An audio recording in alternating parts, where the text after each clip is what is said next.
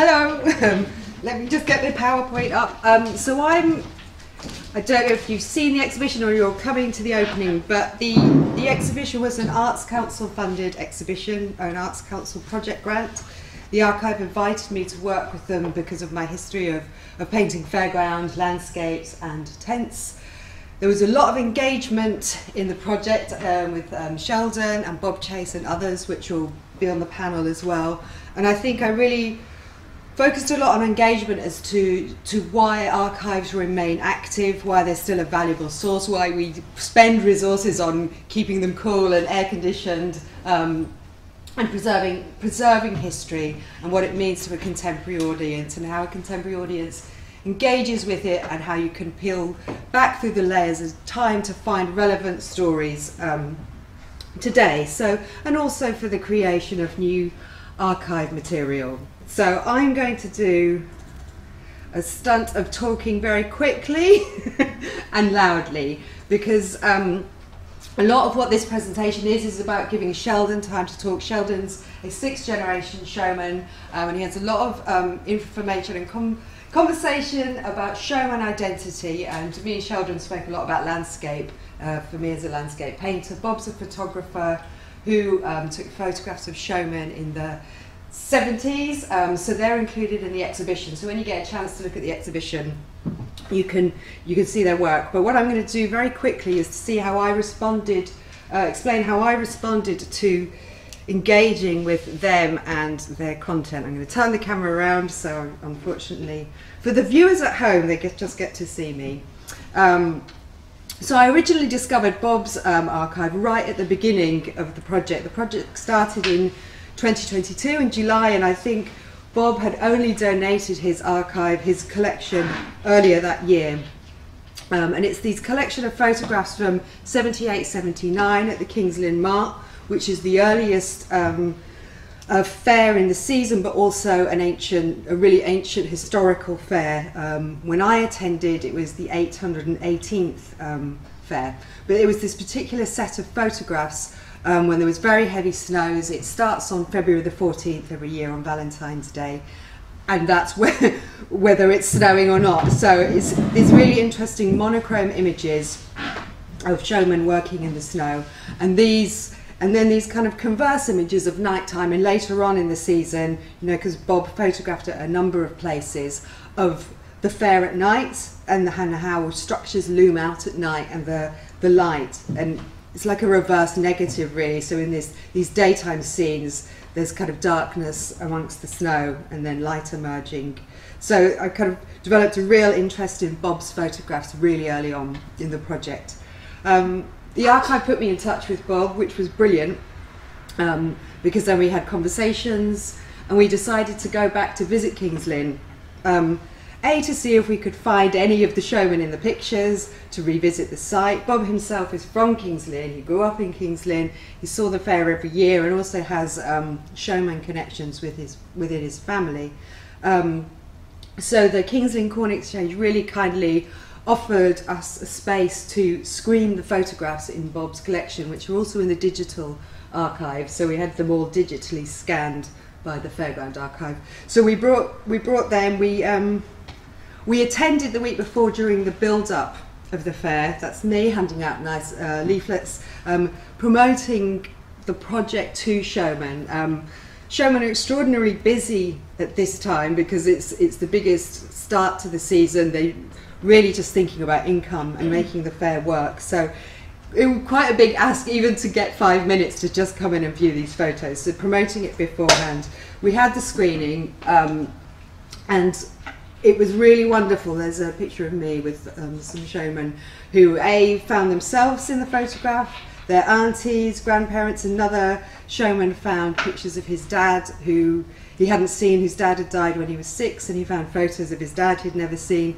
So it was this wonderful idea of a living archive. So when you have an archive and breathe life into it, and it becomes active and relevant to people living today. So Bob set up a QR code, he set up a Google Drive which showmen could scan on the day and start adding information. So on the day, Bob and I were collecting, and Moira, Bob's partner, and we'd hear names. So there's me going Rabbit. So that was the nickname of this particular worker, not a showman. Showman often hired workers as well to help them build the fair up. But then Jolie Remblance, who has added a lot of information to the photographs, knew his name. So this new archive, this modern digital archive on Google Drive, has been updated and continues to update. I check on it and see what's going on. So John Green, he was someone I found in the archive. He saw this little picture of himself and his sister.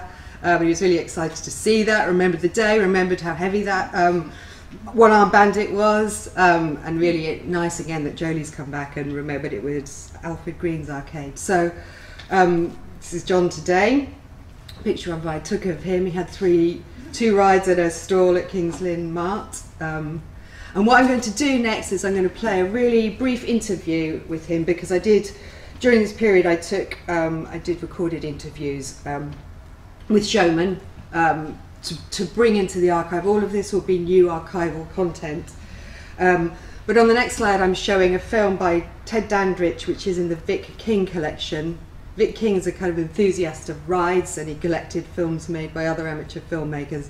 And quite interesting, because that's my viewpoint in the structures of the fair, and interesting that they come into colour. Bob will tell you about why he chooses to photograph in black and white when he speaks. So this should work. John Green, I've been on the Mart, I would say now, all my life. The photographs was very good because it took me back to my childhood, and sometimes you forget a lot of things and also a lot of people, and there's photographs there, God bless the souls, there's a lot of people who's gone, and just seeing the photographs reminds you of a good childhood I had at the time. Showman's history should always be supported and looked after, because I'm the fourth generation in my family to come to the King's Lynn Mart. With luck, my boy is here as well, so he's like the fifth generation, and there's not many families or firms what can go down that line in generations. Working today is a lot harder, more stressful, because before it was more like a family all working together, and now everybody's got their own stresses because the price of everything, and you've got to try and keep everything down so people visit the fair. It's just a special way of life.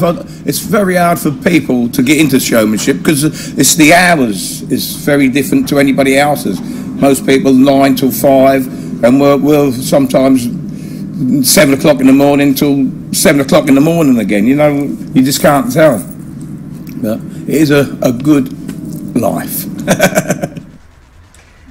John Green. John's lovely. I like the way he's jangling coins through the entire interview. He's got his penny slots. So then, going back to Bob's photographs, Bob was really interested in the people operating in the fairs and the living wagons, and I was really interested in this world within a world, a home within another world, a transient world in which there's a home, and how the living wagons form part of that transient world.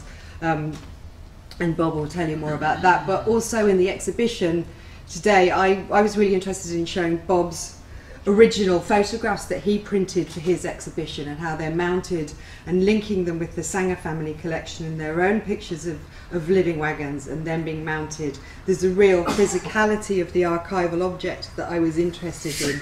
You know, very much when you see Bob's photos, they speak of the 70s on glossy card and rounded corners, and these pictures from the Sanger family collection from the 1880s. You know, one of the biggest show families, historically biggest show families, and trying to make that link through the physicality of the archival object and that connection with that history which still moves. You know, and I trace the Sanger family all through the collection. Also, when I work with archives, I'm always looking for kind of these little sprites or shapeshifters, a kind of repeated motif that appears through the decades, and there's a continuity of history through this symbol. So again, I saw Bob's, this photo on the left of Bob's, of the gallopers being taken down, and this kind of vulnerability of this this horse that usually we're gliding on, and it's moving around the circus, moving around the fairground, and then how vulnerable it is being deconstructed. This is another Vic King film. of some gallopers being removed from storage to go down to the Dingles Fairground Heritage Museum, and that kind of angry looking galloper. So it's really just seeing that motive moving through the archive. Again, this postcard I love, which I put in the show, of the donkey as a weather barometer sent to a donkey dealer or the Dobsons, who use donkeys as part of their fair. And John Sanger, who was from the Living Wagon, that history, he was into horse racing, gambling, betting, but he had all these beautiful diaries where he'd have betting odds, but also weather, rain. He noted the weather on every single day through these stacks of diaries, and that's a reminder of how important that is to showmen and how it can make the difference between an income in the fair, setting up the fair, and how important it is to these lives. So this is really just a direct way I work with archives, through drawing and this transitional phase that goes through drawing. So this is Bob's photograph of Donald Prince's flying coaster, again in these snow pictures, and it becomes something completely other. You know, at the fair it would be bright colours, it would be large, it would be standing over you, and now it looks like this strange mythical object in the fair, in the snow. And I tend to work a lot with shrines in some of my paintings, so this is a kind of transitional drawing, turning that into something else, which I'll talk about later. And only fair to show Donald Prince, whose ride it is, but then you can see the scale of it looming over him. And I love that every ride has a name attached to it, you know, but we'll talk about that with Sheldon. So this is the Kingsley and Mart 2023, when me and Bob went down. This is quickly how I work. Again, with paintings, my paintings are very layered, and they come from different histories. So I've dealt with the monochrome from Bob's work and photography, and the New to Garda ride, and this layering of history, and considering this layering of history on the site. As I say, it was the 818th Kingsley and Mart, and that site has been walked upon, lived upon. You know, the showmen have been coming there for hundreds and hundreds of years, so it's really thinking about both the weight of that history and the lightness of the showman's life, because they can be gone the next day. Very quickly, I keep saying quickly, Nipper Appleton and Lawrence Appleton from Bob's photographs. Again, I was lucky enough to be hanging around a bar and met Lawrence and Nipper. That's what the Arts Council fund.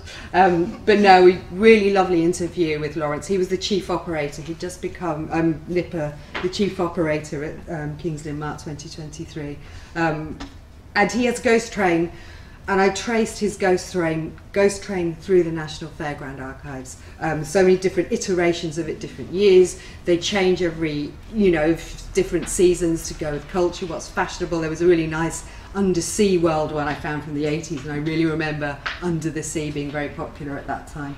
And this is how I work, you know, and using different source material and creating these new spaces for the rides and for the worlds that I then go on to create in my work. And these are all in the exhibition, so you'll see them. And so finally, this is one of Bob's photos taken at this Kingsley and Mart 2023. And you can see that although these rides are big, they're hydraulic, they're, you know, a lot easier to install, to build up, but actually there's still these beautiful poses of push, pull, and the physicality of it. And that's a father and son, John Burt and son, and this is John's rides that he has. So he has the traditional waltzer, but then this new extreme ride, which was very exciting. So what I'm going to do now is quickly put Bob's presentation, quickly. And I'll let Bob talk to you about his practice, you know, the project that I've referred to. How long have I got? You have got, how long, when are we up to, Aranza? 20 minutes. You've got about 20 minutes, because we're started a bit late anyway. Yeah. Joanna, thank you very much. Yeah, and you know, the display, which is, I just had a few minutes looking up there. It's my first encounter with the exhibition. You know, it's rich and deep and deserves some time and multi-layered. And of course, to say right at the start, it's quite a moving day for me. I'm not a photographer anymore. I was obsessed with photography from when I was about 12 to when I was about 22. And these photographs, for that period, I thought I might have taken some reasonable pictures. I might have taken some good pictures. But they didn't really have a life after being used in my final exhibition. They literally, and I'll show you, they went into a cardboard box, they went into a suitcase and weren't seen again for 40 years and more. And but to see them now being used, being shown, being appreciated is really moving for me, actually, and so I feel quite honoured and about that. So I'm going to just show you the this one, right? This one. This keyboard, Yes, not that keyboard. I haven't upset anything. Use the I'm going to sort of tell you about this, my component of it. How this came, how these photographs came to be, and there's a little bit of a story there of how this happens. So I was taking photographs, as Joanna's already mentioned. I grew up in King's Lynn, family on my father's side, fishermen, and all my family lived in the town. I knew, I used to be taken to the Mart when I was, early enough to walk. It was a big event for the town. I'm not saying that King's Lynn is dull, but when the Mart came around, it livened the centre of the town up, and it was fantastic. So it was very memorable as a child. And just to prove it, here's a photograph of me in a very unflattering position, actually, with the camera I'd saved up for a whole summer working in a camera shop to buy. And my friend Kevin, who was my co-conspirator and photographer in King's Lynn, took that photograph. So there's me looking moody, a picture taken by Kevin as well. So this was just before I went to technical college. I knew at that time I wanted to study photography, and I'd chosen a course already at Harrow School of Photography, the art school in Harrow. And that's where I was going to go, and I knew I was going to go there from when I was 14. Did my A-levels at the local technical college in King's Lynn, which I didn't excel at, but I did well enough. I managed to convince the people at Harrow School of Photography to take me on as photographer, as a student there. And so there's me looking, trying to be a cool 1970s photographer, and I got to be, where I wanted to be at Harrow College. Just a little bit about, during your talk it made me think that you talked about, these photographs and the way they were mounted are like the 1970s. I was thinking, that's right, isn't it? What were the stunning images around? What was I influenced by in the 1970s? And it was by photographers like these. Now, Bill Brand is not a 1970s photographer, but he's somebody whose work I knew of at that time. His black and white photographs of the aristocracy in London, but also in the north, Grimont North. These wonderful black and white photographs taken with wide-angle plate cameras at that time. And then Bruce Davidson was an American photographer who was shooting here in the 1960s and producing these, what for me were kind of poetic, dramatic, monochrome images that had such a lot of power and depth. And I wanted to take photographs like that, essentially, and tried my best to. Because I was living I grew up in Norfolk. I had connections there. I wanted to take photographs of what was happening around me, work that was happening. So here's a couple of pictures, one in the local canning factory, and I actually worked in the canning factory during the summers while I was at photography college to earn enough to buy cameras and films and whatever to be a photographer. The picture on the right is, I have family connections into the fishing business, as I've already said, and this is in the middle of the wash. I went out on fishing boats taking photographs at that time. So it was this interest in not being a wedding photographer, not being a food photographer, but being inspired by people like Cartier-Bresson, street photography, using small, not using flash, using small 35mm cameras. Nikons were available at that time. Some of you may know the religious or Catholics. So you may know about the Walsingham Shrine in Norfolk. So I did a project there, stayed for several days, visited, and was taking photographs of people coming along to that. And so you can see here this, using this kind of high contrast black and white, taking film that was pushed so that I could, means it was more sensitive to light, and I could take photographs without flash in these circumstances. So what have we got next? Another photography that inspired me at that time, and there was a collection of people, but Chris Killip, a British photographer at that time, was taking photographs of communities. You know, we're looking at the end of the 1970s, the kind of economically quite difficult. There's just pre-Thatcherism that was happening, and there was, you know, a lot of traditional industries around the country were getting sort of, you know, crushed, and it was a difficult time. So I almost took as a manifesto his kind of words about immortalizing people, about celebrating context that people were, you know, living and working in. So, you know, the 1960s, swinging 60s photographers with you know, David Bailey's with their models and all the rest of it was happening, but also there was a politicization going on. I think across the arts at that time, people were saying, who am I taking photographs for? Where are they being used? For what purpose are they, you know, these photographs being used? So the Grunwick strike was on around at that time, and students, photography students like me, got involved to support the workers at that photographic business who were on strike, the young Asian women who were involved.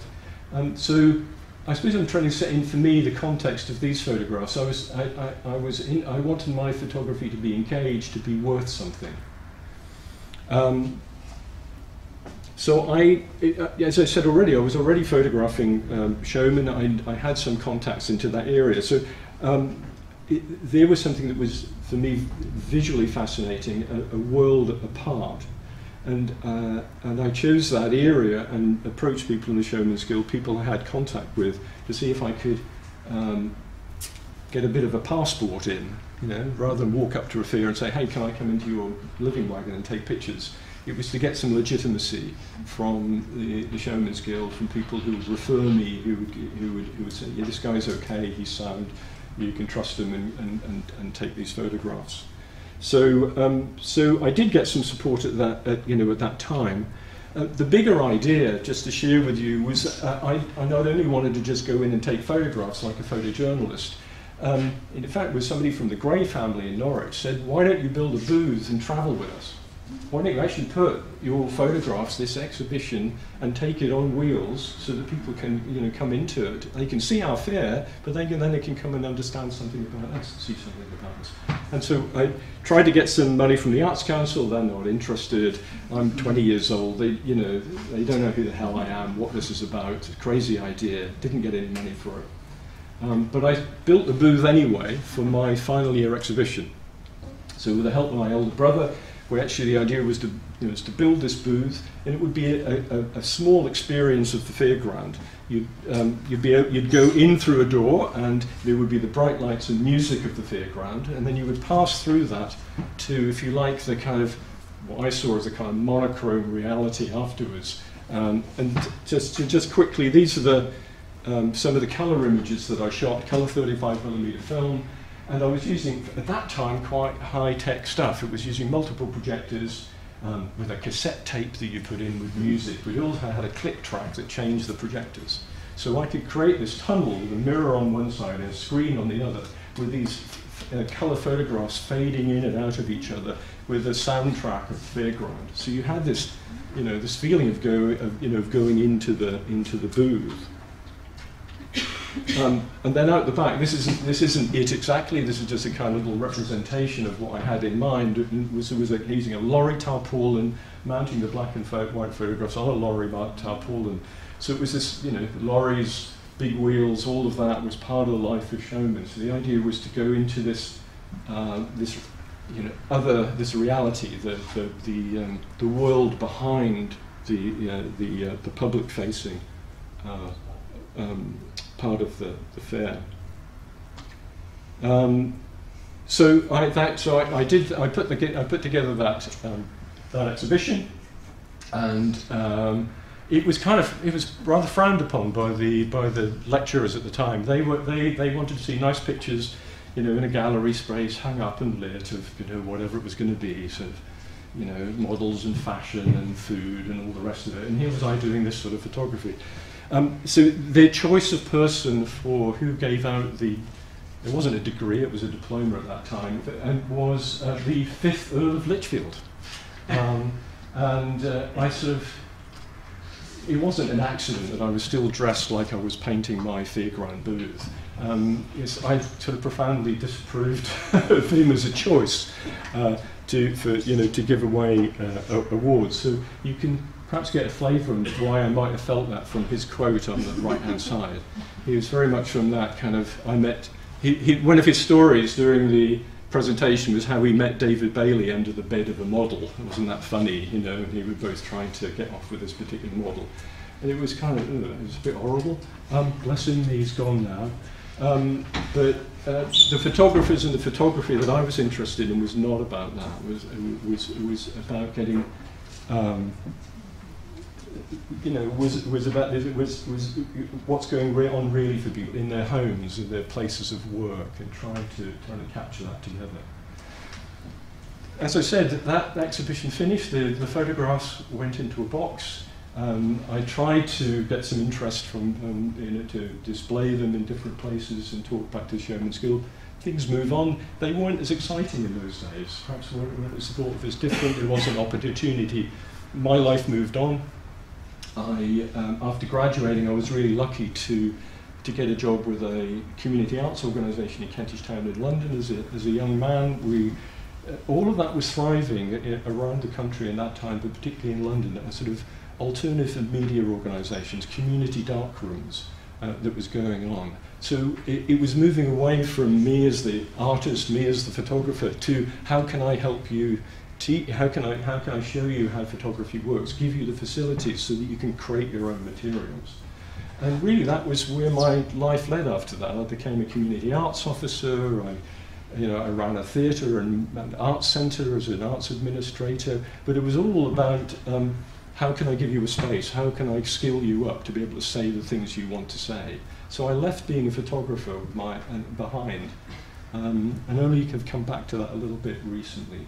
So I was really privileged to be involved with it. There's some snaps there of, helping people. The Young Feminist magazine, at that time produced Shocking Pink. It was a fantastic group of young women who would come in and use our facilities, producing a magazine. People recording their own records, making their own slideshows. And so that was really the career direction that I took after that. Where are we? As I said, it went into that suitcase. And it's still a bit stuffed with things at the moment. And has been dragged around with me all the different places that I've lived since. With a couple of pictures out of it that I valued and perhaps had around the house. And then it was actually in about 2016 that I first contacted the archive here. So I just retired from, I was working at the National Autistic Society, I was working on as the head of their digital team there. So I'd moved into the internet, into that communication medium, if you like, that new communication medium. I was always using photography. I'd kind of get the camera out and, all right, I'll take some photographs. And, but using it in my work or using it for the organisations I was with, but I certainly wasn't a photographer any longer. And eternally grateful, Ranson and the team here took that information, and Andrew, who here somewhere, did hours of work digitising it all, and lo, and how wonderful to have a Bob Chase archive here of these photographs and this work in this archive. But the best was yet to come, wasn't it? Not long after that, as Joanna has said, I got this email out of the blue that says, very flatteringly. Can you see how polite I am? I didn't pay you for it. I found your photographs. Oh, really? And I quite like them, and I'd like to use them in this project and maybe do paintings from them. So what greater compliment could there be? So I said, no, of course. So she took them, and what you're going to see today, what you're hearing about today, is a result of, not all of this, there are many other influences, so this is just one part. My photographs has just been one part of this. There are many other parts too. So I've got about 3 or 4 minutes just to show you a few of the photographs. So going back to that 1970 period, this is one of the photographs I kept out of the box that I liked, and it's an archetypal picture in the sense that there are many, and Joanna has already alluded to this, where you've got the dynamism of the graphics and the dynamism of the posture of the person, you know, using their muscles to put this architecture together, to put this ride together. And over again, I would be using, you know, I'd be photographing in an environment where this physicality happening, this building was happening, but surrounding was this dynamic imagery as well. And so it was a gift for me as a photographer at that time to bring those things together. So there are many photographs in the archive that I took, so 700 negatives or something, and many of them, of course, I hadn't seen. I'd made a selection of about 15 or 20 of them, and all the rest of them, I never printed. I maybe looked at a contact sheet once, and now, like, I'd go, oh my God, did I take that? All these pictures I haven't really seen. So in the archive, there's a lot of there are a lot of those sorts of photographs, or in the photographs that I took. But the smaller portion of them are ones of people, ones of women particularly, that show, you know, something the domesticity of it, and the family involvement of people. So this is a particular, you know, lovely characters, these women who are running the candy floss stalls, who are running the small stalls, who are taking the money, who are really involved in the business. Portraits of people, Jimmy Bugg, you know. That quote from Chris Killip, he talks about immortalizing people. You know, it's about, and one of the quotes, wasn't it, from the film, was saying, so bless them, I saw these photographs of these people, and that was really valuable, and you know, now it makes me think, well, yes, they are. People do appreciate them. And so I was very privileged to be given the trust to come into the home space of showmen and women to be able to take these sorts of photographs as well. There's a sort of intimacy about them, and a domesticity about them, an ordinariness in some ways. The one in the other family. You know, family is really important.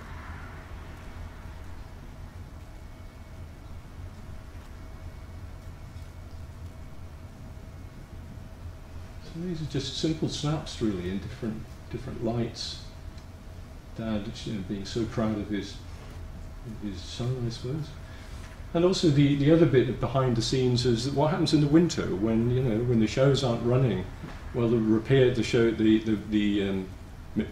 rides have to be repaired, the sideshows have to be repainted. So this is the Gray family up in Norwich at that time. And this is their workshop, and then very carefully stripping down, repainting, regilding. You know, so it's again an unseen part of what happens. This is Norwich at that time. You know, women, sure, I guess water carriers, right? Water cans. Yeah, that's what they do. So you're not on mains. You know, you're not on mains water there. If you want some, you know, you've got to carry it where you are. You know, and this is all. It's quite tough, quite hard work. And again, the domesticity of it. You know. People are getting their hair done, you know, ready to go for a party or whatever. But they were more difficult to grab. This guy, I don't remember his name, but there are also the young men and women, mostly young men, of course, who were hired hands onto the fairground itself. So there wasn't space in the showman's wagon, nor should there be for me. So I got to be in a sleeping bag in the kip, in the caravan with these guys. And he was a bit of a scary character. He came back with a huge Bowie knife one night, and when Elvis died, and carved and wrote this little shrine into the caravan as I was quivering in my sleeping bag underneath as he wielded this huge knife. There's paraffin stoves. you know, late at night having a fag. So again, it harks back to that style of photography, like that 70s black and white monochrome, you know, that I still love, really. I'm still half of. That's the last image I'm going to show. Again, this is one of the pictures that I couldn't remember I'd ever taken. And when I look back through it, look back at that, you know, I really like. But this is sort of detail, the grittiness that's there too. So there's the big picture, but also the detail is very important in photographs too. And so I've 1 minute over. Just to find out, what am I doing now? I'm very lucky to, I've always been involved in boats and canal boats, and now I run a kind of floating arts centre. And I run a project at the moment with a guy from a project called Pinhole London, and we work with kids with a camera obscura, teaching them how to make pinhole cameras. This is a school in Hackney, and they come on the boat, take photographs, develop and print the photographs on the boat. And we're doing more of that with some schools in Enfield next month. So I've come back to photography, albeit pinhole photography, all these years later. Thanks for your patience, and I'll hand over to, I'm going to skip that one.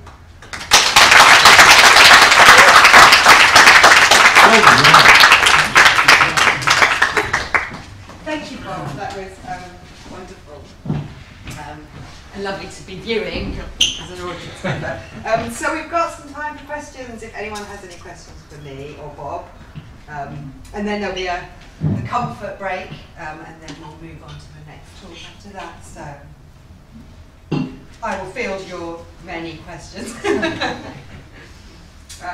I've got one for Bob, actually. It's we were talking about your photography, really, and the way you were actually just the way of using light and exposure so that you can take photos late at night, and you've got those contrasts and the light, and that's something I work with in my work as well. I'm very much about dark and light, even in the daytime. So I don't know, maybe you want to talk a bit about that, you know, just the technical choices, really.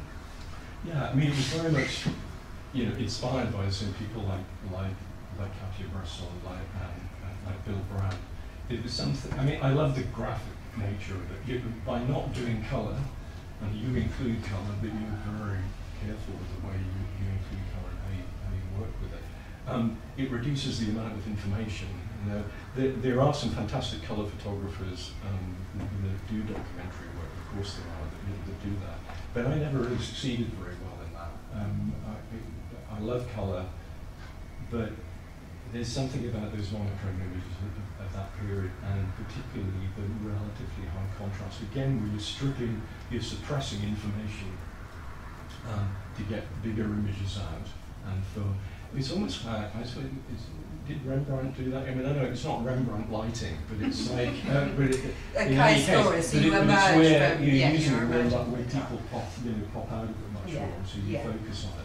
And that's interesting. I'm going to put the swap. I'm going to turn the owl on, so we're not just, the audience at home aren't just looking at a blank space. But it is interesting because just in the ways I technically make my paintings, because the traditional way is to start with that dark background, and then you add light, you add white, and the figures form, which is kind of what you're talking about. But I do it kind of course, inversely. So I start with a really bright ground, and almost neon, and that's funny doing Fairgrounds because you're bringing that neon to the front, so the neon comes. So it's almost that underlights the whole painting. So it's a really funny approach. It's kind of like an opposite way to light, but we're both talking about light, so I find that quite interesting.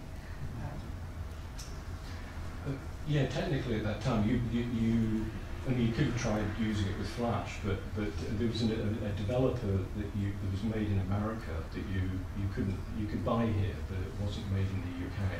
So you took what was 400 ASA film, and if you developed in this stuff called Acutol, you could expose it. So it gave it 2 more stops: 400, 800, 1600 ASA. So for those that are technical, that means it's the developer's able to bring out a much more fine latent image. but what it does is create larger silver halide crystals. So usually lower, you get very fine grain film with very little grain in it. That will be a low ASA. So what you get